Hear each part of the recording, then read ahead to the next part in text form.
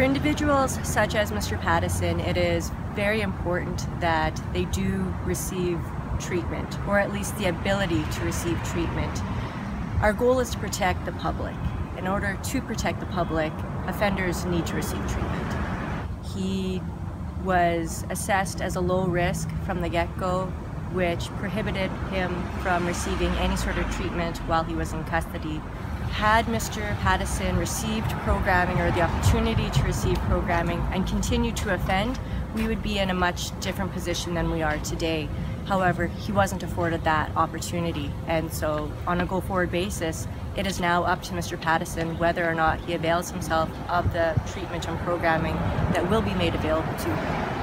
Institutionally, he was requesting treatment. He did so all along, and he remains doing so, and he wasn't able to get it. And I think you know, you don't want to place the blame too far away from the offender in this case, as he bears the most blame. But one wonders whether the system has failed in that regard. I mean, we obviously want as a society to make our society safer, and part of that, evidence indicates, is treatment, and treatment wasn't offered to an individual who I don't think we have caught up to internet offending yet, and I think that's part of the problem.